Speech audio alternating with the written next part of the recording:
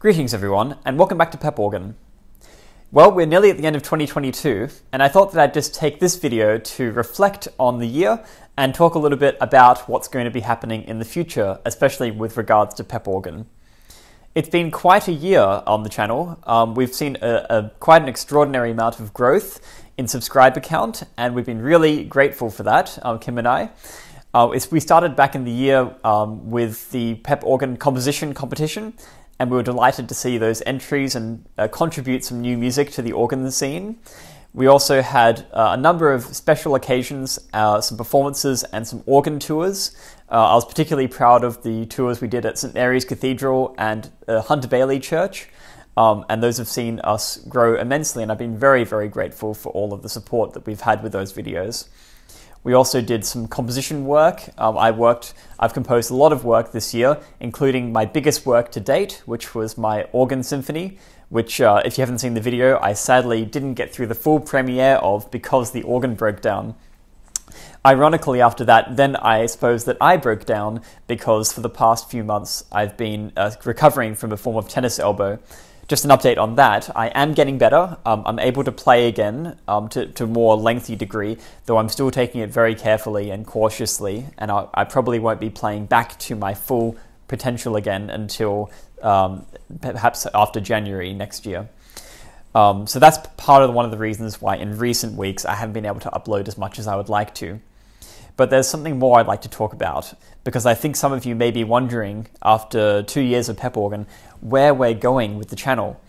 And I do have some update to provide to you about that, and I'm not sure if it's news that you're going to like, but, well, how do I put this? Next year's Pep Organ videos are going to be much better. Much better, but there's a reason for that, because we're going to be cutting out what we've been doing up to this point, which was the goal of 1 video per week. I have really liked this as a challenge to make sure that I'm constantly contributing to this channel and building it every single week. But what I've decided is that it doesn't really fit for what my current goals are and where I want to be in the future, especially next year. The weekly video idea came from sort of inspiration from church, because a lot of us every Sunday in a church service need to play a new postlude, and so I thought of it as a sort of complementary way of practicing new repertoire and building up my repertoire and sharing it with you all the time. So I thought that was a good system, but in recent times I've decided that I'd like to do things a little bit differently. I'm not going to have a designated upload schedule anymore. It's not going to be every Saturday. Instead, it's going to be more infrequent. But the good news for you is that, as the viewer, is that it's actually going to be more content than you actually got in the past in Pep Organ. So I have big projects. I've already been working on a lot of projects behind the scenes, which I haven't shared with you, and it's partly because I haven't had time, because there's always this weekly frantic need to upload, right? A lot of us YouTubers get into this sort of addictive cycle of needing to upload, and the sort of the battle that it takes to make the video, edit the video, all that work that goes on behind the scenes. You can get away with uploading a lot more if you reduce the quality of your videos and you upload and don't do any editing. But I don't like that. I want, for my channel at least, to have really high quality videos every single week. And while we can deliver that every week, it's not to the quality standard that I'd like to achieve going into the future. So I don't want to spoil what we've got coming up, but basically think more documentary type length videos. We're talking 20 or 30 minutes, maybe even longer.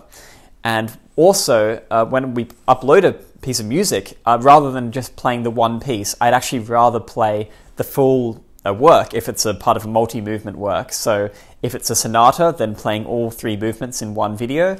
Or if it's something bigger, maybe my organ symphony, when I get to the point that I'm feeling up to it, I will record that whole thing, and that organ symphony goes for 35 minutes.